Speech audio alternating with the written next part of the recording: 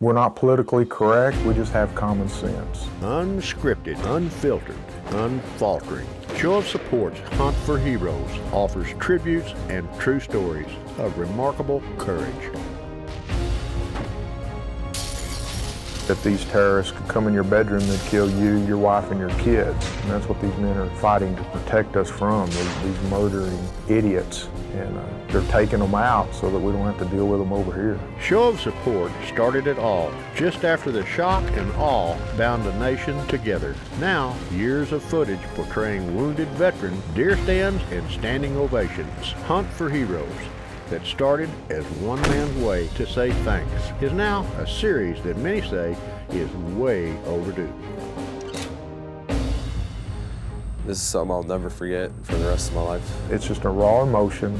It's been like a dream. It really has. We still have 40,000 injured troops. It's going to take a while to get around all of them, but there's no quitting. It'll never stop as long as I'm breathing.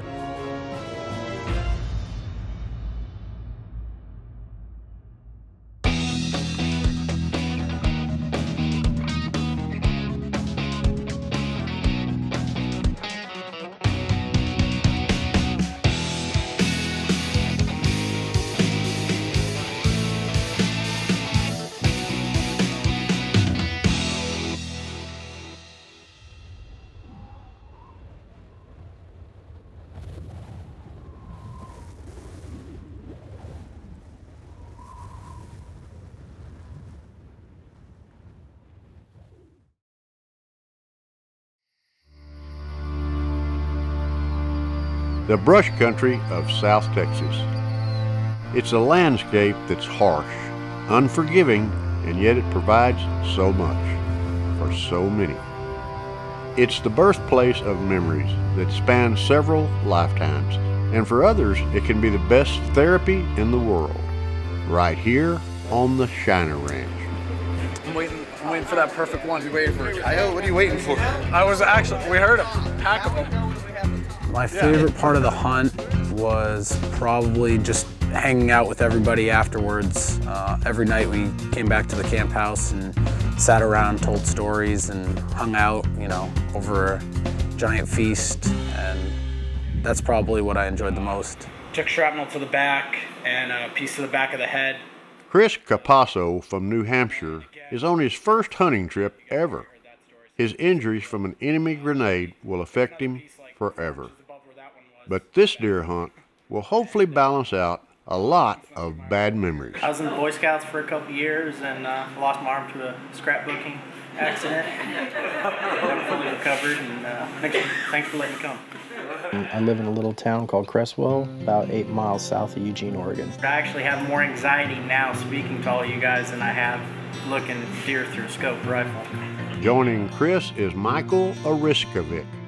He's hunted his whole life, enough to know the universal fascination of South Texas whitetails. Not a lot of people have the opportunity to hunt the famous Texas whitetail, and I knew this would be a once-in-a-lifetime opportunity, and I was very excited to come down here and try and do it. Even though deer hunting is no surprise to Michael, a new rifle is. Like I say, let you get familiar with it. You familiar with Ruger? While Chris Capasso and the other guys have already been surprised with new rifles, Michael's flight delay prevented him from the simple ceremony at the range. This platoon leader can't wait to feel the first kick of his brand new Ruger. When I found out that I was coming down here to Texas to hunt whitetail, I was really excited. We don't really have the opportunity to do it in Oregon, and I knew this was a once-in-a-lifetime opportunity. Chris Capasso finds his rifle is right where he wants it at 100 yards. It's hard for him to concentrate on a target when he knows daylight is burning. Exactly where it's supposed to be. It's an inch to the right. Everybody is shooting straight, and the crowd scatters in different directions. Mike Oreskovic and his hunting guide, Jason Sekula, settled in at a ground blind miles from the lodge. It's a very relaxing thing for me. I love being outside and outdoors. Hunting and fishing is just something I kind of grew up with doing, and it's helped me out a lot since I got back. Whole family's been in the military, primarily in the Navy and the Marine Corps, throughout World War II and Korea and Vietnam, and I was just something I've always wanted to do. I was the black sheep of the family, wanted to join the Army, didn't want to be on a boat, don't really like the ocean too much, and from about 7 years old, that's all I ever really wanted to do is be in the infantry and jump out of airplanes. Well, the day that I lost my arm was on October 11th of 2004. A week prior, I'd been in a similar incident where we were ambushed by a car bomb and I sustained shrapnel. I figured, what are the odds that it could happen again? And it was my platoon's last actual patrol that we were going to go on. We were heading home about a week later. And after conducting a 12-hour mission, we were told to go through the middle of town where we were ambushed. My vehicle and another vehicle in front of me was struck with a car bomb, drove in between the two and detonated, ripping my arm off, and I sustained shrapnel and some head injuries. I was able to return fire, and we all made it back to base for the most part. I don't have any regrets. I don't regret going to Iraq at all, even though I've lost my arm. I served with a lot of great men that I would do anything for. I still try to stay in contact with as much of them as we can. As for what we did over there, it was a war. We helped build a lot of schools, bring water to a lot of villages, bring stability to the region. A lot of people were grateful for that. I got to see little girls go to school for the first time and people vote that have never voted. I have no regrets for anything that we did over there, and I think it was a better place when I left. The memories of those moments that changed Michael's life forever are interrupted by a buck that deserves everybody's attention.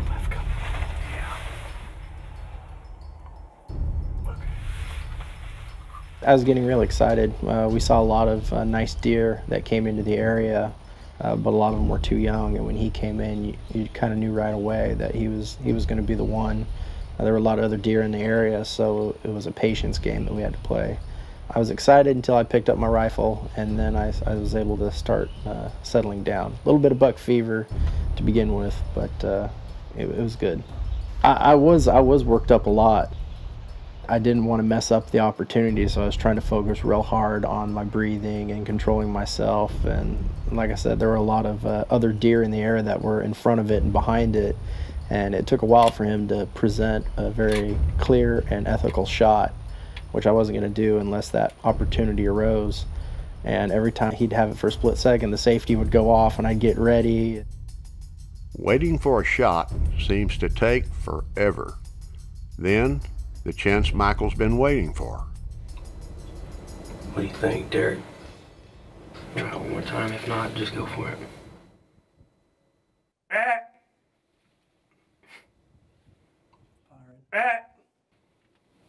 Hang on just a second. He's gonna look here. Wait, no clear. Just quartering away. They're looking right in front of him.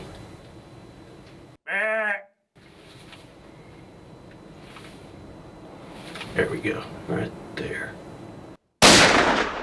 Good shot.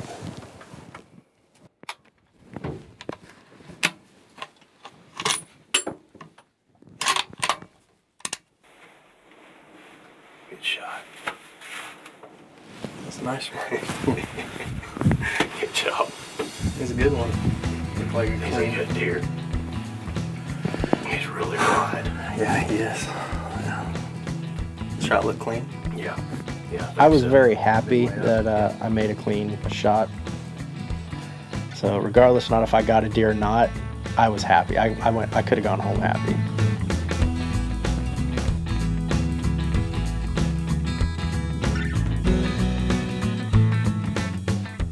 When we walked up to the spot where that deer went in the brush, we were kind of looking down, looking for some sign, and there were some heavy tracks going in. There wasn't any blood right there, but there were some heavy tracks going in that trail. Kind of gave us an idea where to look in, and through that little window right there in the brush, you could see that buck laying just in there, and those antlers sticking up out of the grass really looked good, and he was very happy and very excited, and I was as well. Excited to see that deer, and he looked really nice laying there, and really wanted to get in there and get our hands on him, see what he looked like. Wow. Look at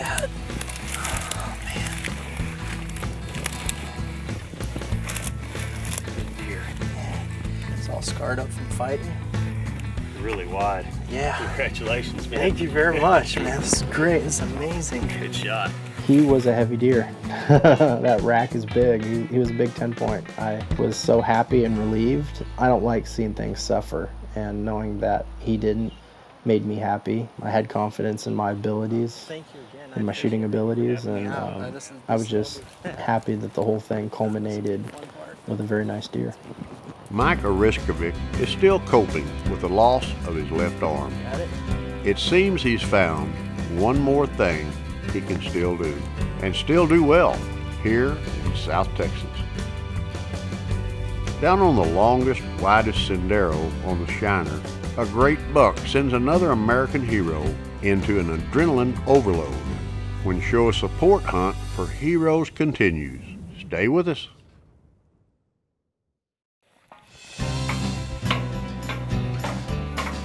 This is actually my first hunting trip. Didn't really have anything built up in my mind about what it would be or what it wouldn't be. I just was here for the experience and to try and learn a new craft. South Texas hunting guide Joseph Burleson loves nothing more than to accompany a first-time hunter to a blind. He knows this is a moment no one ever forgets. This is where memories are forged forever, where something happens to a person that will affect him forever. His hunter is Chris Capasso. As they settle into the tower blind on the Shiner Ranch, it's hard for either of them to believe this is January. Show of Support I heard about through actually a fellow soldier had gone through the hunt a couple months prior, and he told me about it and how awesome it was, and you know, the great experience that he had and the guys that he met. And so he said it was something I should look into. All right, come on up. I started thinking about the military when I was in high school. I applied for an ROTC scholarship to college, and that's kind of how it got started. Went to school on an ROTC scholarship, got commissioned in 2007, and that's really how the military started for me. I was deployed from June of 2009 to June of 2010 to Kunar Province, Afghanistan. While I was there, I was injured twice, once on December. In December, I was standing next to the front gate. A 107 rocket came in, took a piece of shrapnel to the back and a piece to the back of the head. The piece of my back is still there. And then again, on May 25th, 2010, walking again, AGS-17, a Russian version of a grenade launcher, hit our fob, and I was hit again with a piece in the back, which is still there, and a piece of shrapnel went through my right arm.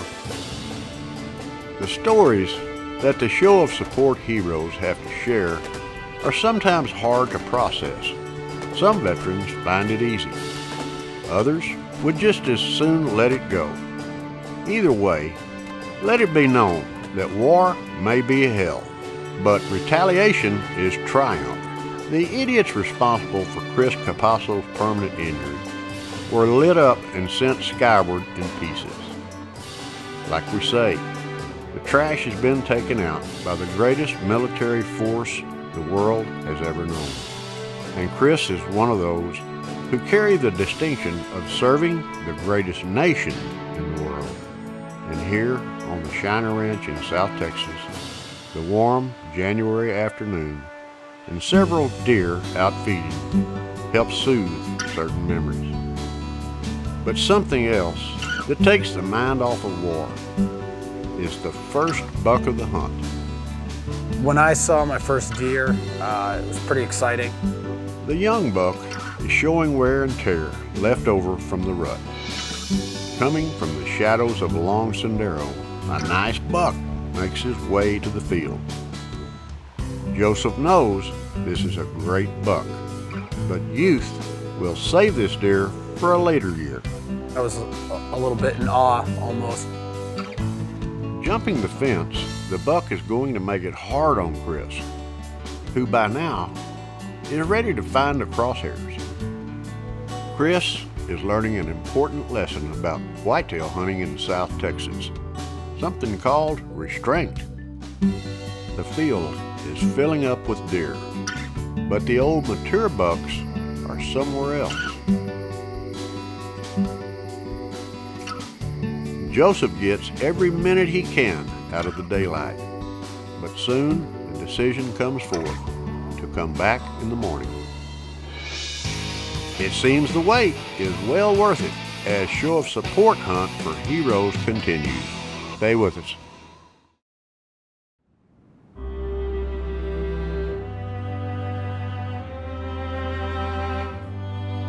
Shiner Ranch has, I guess, a pretty big reputation down here. They've got a lot of friends in this area. A lot of them put together dinners for us and barbecues in the afternoons, lunches, and just volunteered their time and cooking expertise to coming out and just visiting with us. At no point did I ever feel like we were outsiders here. You know, they brought us in just like we were one of the family, and we got to stand around the campfire and hang out and, you know, tell our story. We heard a lot of their stories about growing up in Texas and what it's like down here. Fishing trip. And you guys are being honored, and America's finally waking up.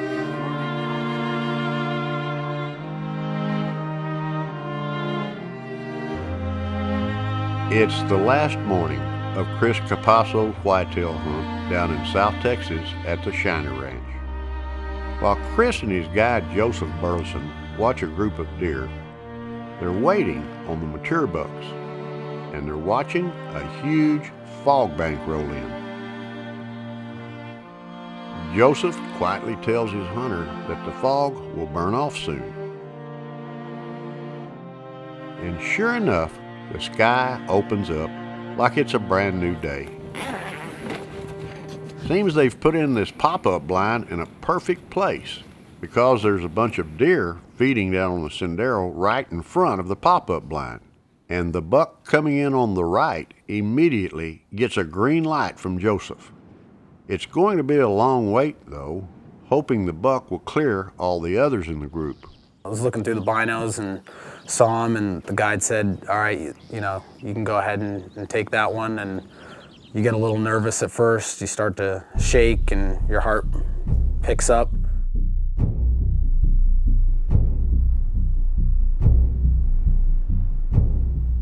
It took a while for the buck that we were watching to clear from the rest of them, and then also to come broadside to us and give us a good shot on him. Then there was a couple opportunities where he had stopped for a second and then he would turn around again, or he'd go back into the pack or go behind a cactus or a bush. It's just like they thought. The wait is taking forever. As the long minutes pass, and after a while, the head count is lowered, but it still leaves the buck in a bad position. Finally, the buck is clear.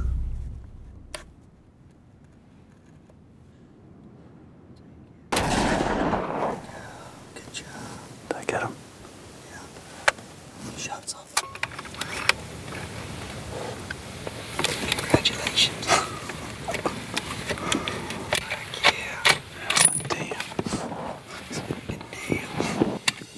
It's a pretty great feeling once you pull that trigger and you know that he went down. It was pretty incredible. I didn't want to let another chance slip away. I had waited a day and a half to get him. The grass. Mm-hmm.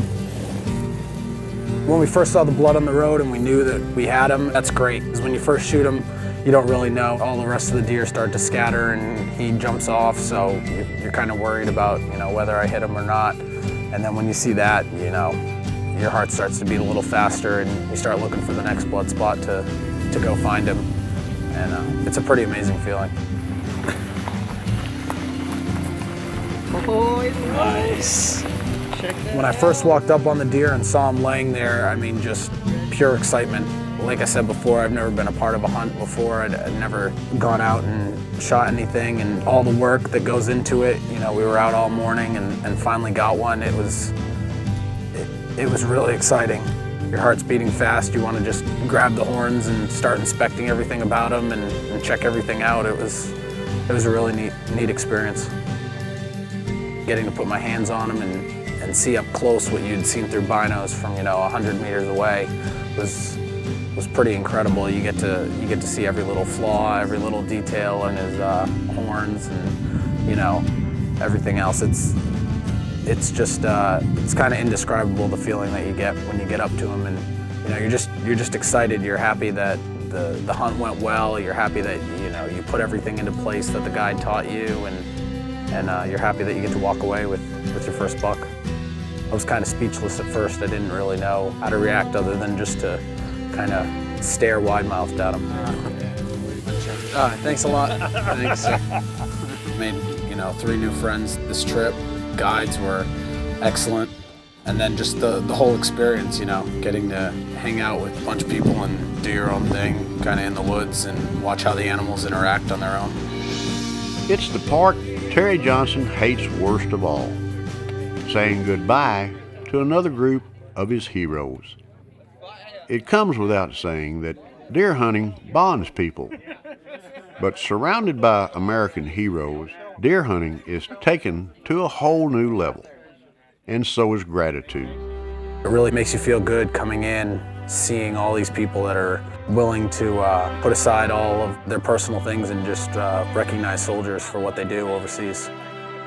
I can't thank Christian Hildebrand and Shiner Ranch enough for what they've done for me and for these other guys. I mean, this was an experience of a lifetime, especially for me being my first hunt. They took us in, treated us like family. We got to meet their entire families, their kids, their wives, everybody.